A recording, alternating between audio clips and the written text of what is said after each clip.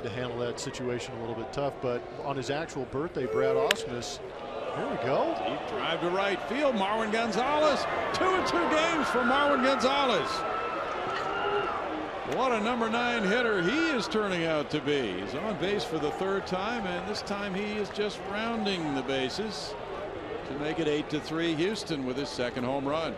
It's one way to save your ankle or your hamstring or whatever he blew out in the at-bat before. Hit it over the fence and take a nice easy stroll around the bases. He has thwarted a perfect game bid with 2 outs in the 9th inning, and he has crushed a couple of home runs here in the games 2 and 3 in Seattle. Really no doubt about it. 14 hits for the Astros tonight, gives them 36 in 2 games. I didn't realize Marwin had that much pop. He is opening some eyes, isn't he?